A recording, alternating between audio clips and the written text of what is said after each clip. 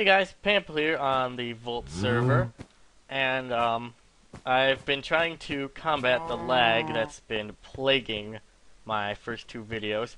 I put the graphics on fast rather than fancy, and also changed a couple of the other video settings, and hopefully it'll work. If not, then you'll just have to kind of bear with me here. So, anyways, last episode we attempted to do mining. And today I'm going to teach you how to make your first machine. Now, the first machine we are going to make is called the metallurgic infuser. Metallurgy is a process of basically taking a metal and changing it in some way, shape, or form, which is exactly what the metallurgic infuser does. It does metallurgy and infusing all in one. Now, this is the recipe. As you can see here, these two objects, the basic circuit and the control circuit, they keep alternating because you can use either or a combination of both. My recommendation would be to use the control circuit because here's the recipe for the control circuit, and here's for the basic circuit. And basically, if you can't tell, the control circuit is a lot easier.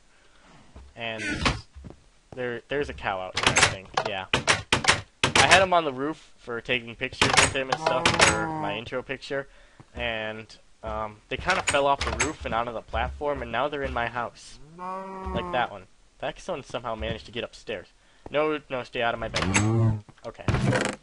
Anyways, also for the metallurgic infuser, you're going to need a source of electricity. Now, the only problem with that is that most forms of electricity requires steel, which you can't make without the metallurgic infuser. So, however, I did find one source. There may be more, but I did find one called the heat generator. It's powered off of lava buckets, and these ingredients here, you don't need any form of machinery to actually make it. So we'll use that for the time being. It'll only be kind of a makeshift until we get solar panels up, because solar power is easy. You just need a lot of materials. So here's where I'm going to put my machines. Now, to get started on the heat generator, we need 3 platinum ingots. We need 2 iron and redstone. Now, these things here, these are new to us. This here is an enriched alloy. You're going to become very familiar with this because this is probably one of the most important components in all of these machines, other than like iron and redstone. And, well, I guess it kind of counts as iron and redstone, because if you look at the recipe, iron and redstone. This is why I said it's high priority that you get a lot of redstone, because you're going to need a lot of these, so therefore you're going to need a lot of redstone. So I'm just going to make like 2 for now, because I already have some. So now I have 6. Okay. And also there's the enriched iron. Enriched iron can be made in 3 different ways. You can do 2 enriched alloys and a piece of iron and get 6 of them. 2 pieces of copper dust and iron and get 4 of them. Or 2 pieces of tin dust and iron and get 4 of them. I would suggest, just to save a bit of redstone, that you use the copper dust or tin dust method. However, since we don't have the ability to turn ingots into dust, we are going to use the enriched alloy method to start. So, iron there, and you get 6 enriched iron. And remember these, because you're going to want these for later when I show you how to make steel. But that will come later. So I think we're ready to assemble. So I put that there. Oh, nope, not there. There and there. 3 platinum on top, iron in the middle, and redstone on each side. Nope, that's wrong. What am I doing? Okay, iron here, and we've got a heat generator. Now I'm just going to put this down here or something. That works. So yeah, what you can do with that is just put a lava bucket in it. Now this is the fuel bar. This is how much fuel it's got in it, and here's the electricity bar, how much electricity this thing currently holds. Okay, so you're going to want to remember that. This is the fuel, this is how much lava there's left that hasn't been turned to electricity, is the amount of electricity. I think you can get 120 kilojoules for a bucket of lava. Not a lot. Well, I'm not too sure. This is how much fuel is left, how much lava is left, and this is how much electricity it's producing. So obviously I was wrong with that first one. But anyways, yes, moving on. Next we are going to make our metallurgic infuser. Now, okay, got the recipe here. Going to make some control circuits. Gonna take those and surround them with platinum. Out of platinum. Hold on a second, I'm just gonna grab some more materials and I'll be right back. Okay, I'm back and I got some more materials. First off, I got 3 more pieces of platinum. Second off, I got this. It's called copper wire, which I forgot to get in the beginning. It's made by putting insulated copper wire into a crafting table. And this is made by taking leather or wool and copper ingots. Pretty simple to make, or you could do a singular unit. So, yeah, I guess it's your choice. Do you want to raise cows or do you want to raise sheep? Most people... Okay, well, my Voltz just crashed. But anyways, got it back now. Anyways, as I was saying, copper wire, yes, made out of the wool or the leather, so it's your choice whether you want to raise sheep or raise cows. I think most people raise cows mainly because they don't know you can make it with wool. But yeah, the choice is yours. And anyways, we are going to take this to make the metallurgic infuser. And they basically work the same way as wires do in Tegot. So you don't need to worry too much about that being any different. Those right here. Okay, got 2 control circuits. Now we still need another one of these. No problem. I did that wrong again.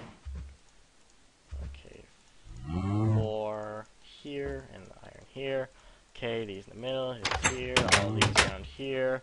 Cows are trying to mess with the doors. Okay, so we should be good. Now, just going to plug in the wire, I believe, here. Metallurgic infuser can go here. So as you can see here, here is our metallurgic infuser interface, which I will teach you in a second. But anyways, as you can see, the electricity has gone from the heat generator into the metallurgic infuser, thanks to the wire, which we set up, and now it's using up the rest of the fuel to make more power. So I'm going to grab more materials, and I'll be right back, and I will show you how this first machine of yours works. Okay, first thing you're going to want to do, take some coal and smelt it in a regular furnace, and here it goes, it's smelting itself now, and the result that you will get is compressed carbon. Ooh. You're going to need this to make steel. Now, opening up the interface, each thing is kind of new. Anyways, we have the orange, the purple, the red, the blue, and the green. The green is for power. So, like, say you have a battery and you want to transfer energy via batteries, which you can do. Then you'd put the battery in here, and it would fill up this bar. The red is the input, blue is the output. Purple, this is fuel, and orange is for upgrades. Now, purple is for fuel, which is what the compressed carbon is for. The metallurgic infuser can be used for a couple things, such as making bronze and making steel. Now, for making steel, you're going to need enriched iron and compressed carbon. Now, the enriched iron will go here, and the compressed carbon will go into the fuel. Now, watch this bar here on the left when I put it in. Now, if you can see that, a small amount of black went up, showing that there is currently carbon in there. And now this is smelted into steel dust. Steel dust can be smelted into steel ingots. Now, I wouldn't go filling up this with compressed carbon unless you plan on mass producing a bunch of steel. You don't need a lot of it. As you can see, 1 compressed carbon has already made 3 pieces of steel and is still going. Now, like I said, it can be used to make okay, blah, more issues with Voltz. My computer does not like me recording it and playing it at the same time, but oh well. Anyways, as I was saying, to make bronze you need tin dust in the fuel and copper in the red. However, when this is filled with carbon, you can't put tin in. So what you'd have to do there is dump out the carbon. which is used with the dump button. That there just empties out anything within the fuel bar, which will therefore allow you to put more stuff into it. But since I'm going to probably be making more steel later, I'm just gonna put this in, fill up a couple, and there we go. It's all good again.